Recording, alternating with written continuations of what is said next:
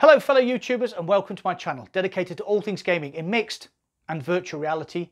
Today I'm going to show you how to set up Virtual Desktop so that you can play all your PC VR games wirelessly on your Oculus Quest 2. So let's get straight into it then, and remember, we're born to respawn.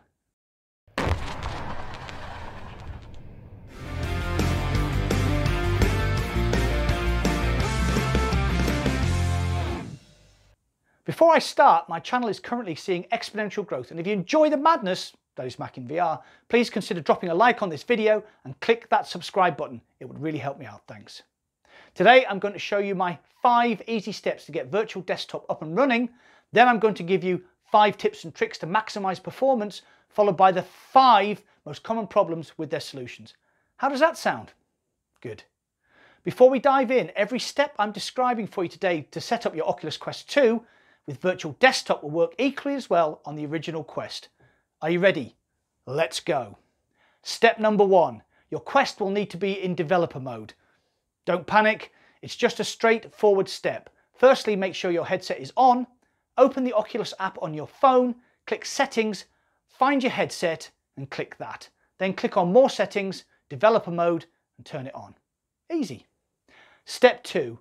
Install the Oculus Rift software on your PC. Guy Godin, the gentleman behind Virtual Desktop, states in his setup guide that you have to have the Oculus Rift software installed on your PC for Virtual Desktop to work.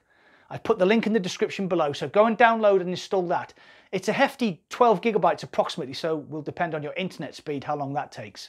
Fire up the software, sign into your Oculus account. You don't have to set up your Quest 2, you just have to have it installed. Step 3. You'll need to purchase Virtual Desktop from the Oculus Quest store. You need to buy the Virtual Desktop software from the Oculus store on your Quest or Quest 2 headset. I have to emphasize that. This is the only version that allows game streaming, so even if you have the PC or Rift version of Virtual Desktop, you will have to buy this again, and it isn't cross-buy, sorry. Go to the store on your Quest, search for Virtual Desktop, purchase it and install it. It was only $14.99 when I bought it, and it's worth every penny. Step 4. Download the Virtual Desktop plugin from Sidequest. This is done via an app called Sidequest. This is a way of loading unofficial apps onto the Quest, but don't worry, this is a legitimate storefront. If you haven't already got Sidequest, I've linked the download in the description below. Open Sidequest, turn your Quest 2 on, connect it to your PC via USB. In the top left corner, this light should be green and we are good to go. Search for Virtual Desktop in the store, click the icon, then hit the Install to Headset button on the right. This is the update to allow game streaming, so go here and watch your progress. The APK file will download to your PC, then upload to your Quest. You can confirm that by checking there. Step 5. Download the Streamer app from the Virtual Desktop website. The Streamer app acts as a virtual server and fools your PC into thinking your Quest 2 is connected via a link cable. Very clever. Go to the Virtual Desktop website, which I've linked down below. Click the big orange button to download the app and open it when prompted. You will need to input your Oculus username here. If you don't know what your Oculus username is, then open the mobile app and tap User Icon. This page will pop up with your username on it.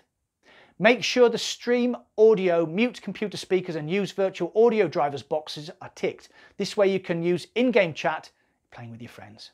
Now stop. Before going any further, make sure Oculus Rift software is running now. If you followed my 5 easy steps, you should be ready to go. Pop on your headset, open the Virtual Desktop app and your headset will connect to your PC wirelessly. The Streamer app may need a quick update, then you're good to go. Press the Oculus button on the left controller to bring up the menu. See the Games tab? Click that, and as you can see, here are all my Oculus Rift games, and underneath that, all my Steam VR games. So I'm going to pick Half-Life Alyx because, well, it's the most graphically impressive game in VR so far. In the next clip, I'm going to run the OBS recording of the Steam VR view alongside the actual footage recorded on my Oculus Quest 2 headset with the Streamer app overlaid so that you can see the latency in real time. Just for reference, this is the BioShock Rapture add-on that I talked about in the weekly news in VR here.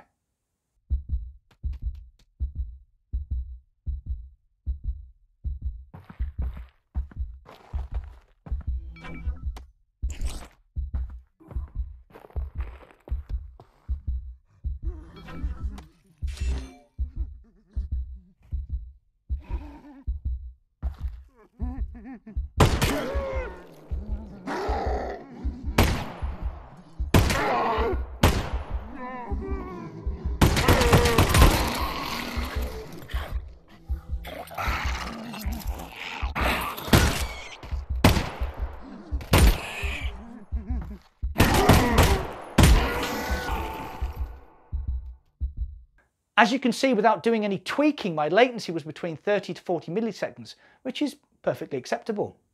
Now we move on to 5 tips to maximize performance and reduce latency. Tip number 1. Developers have stated that you need at least an AC 802.11 router with a 5 GHz connection. If your router is an older spec than this, you'll run into problems. Tip 2. Your PC has to be connected to your router via an Ethernet cable, minimum Cat5e, and your Quest has to be connected to your router's 5 GHz Wi-Fi channel. No ifs or buts. If you don't use this method, you will have problems. Tip 3. Maximize your Wi-Fi settings. If you're able to access your router's advanced Wi-Fi settings, here are a few pointers. Change your channel width to 80 Hz.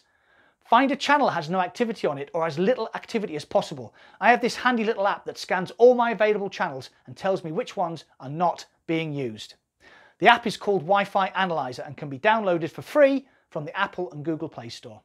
Run a scan, pick a channel, then select that channel in the advanced settings. Oh, and don't forget to save your settings, It's a simple mistake.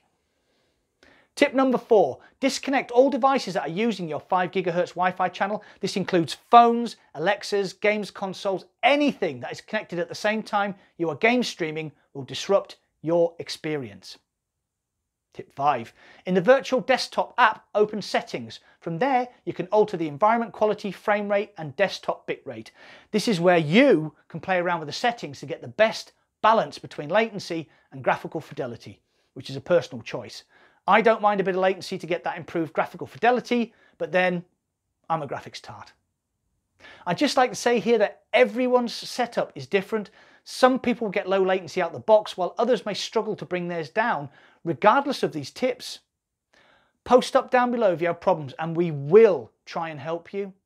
Now we're going to talk about the 5 main problems. Number 1, can't turn on developer mode. Go to this page and register a developer account. Call it what you want, then press return. Voila! Now go back to the Oculus app and you should be able to turn on developer mode. 2, this is the biggest problem that people encounter. Your games won't start or you're just left hanging in a black screen. Luckily, the fix is simple. Make sure that SteamVR is not running, even in the background. Shut it all down and only fire up the games from within the Virtual Desktop app. Virtual Desktop is clever and will open any apps that it needs. If that app is running in the background, that's your problem. Number 3, can't connect to your headset. Make sure the Streamer app is running and your correct Oculus username is input. Number 4, your game is running but appears as a flat screen floating in space. Open Virtual Desktop menu on your Quest. In the left-hand menu, there's a button that says VR View. Click that. Number 5, finally, another much asked question. Do I need a VR-ready PC to use Virtual Desktop? The simple answer is yes. The PC is basically running the game, then streaming the data over to your Quest headset, which is then decoding it and displaying the image. Oculus have a minimum spec on their website, or you can download the Steam VR performance test. I've linked them both in the description below. Have you had any problems that I haven't mentioned? Please ask in the comments and we will try and help. I hope this guide has got you up and running on Virtual Desktop and that you can now enjoy all your PC VR wirelessly on your Quest 2 or your Quest. Do you have any tips, tricks which have improved your experience? I'd love to hear them. Comment down below. Well, that's it for today. If you enjoyed the video, please feel free to share, like, subscribe and hit that bell icon to be notified whenever I upload any new content. Thanks for watching. I'll see you on the other side.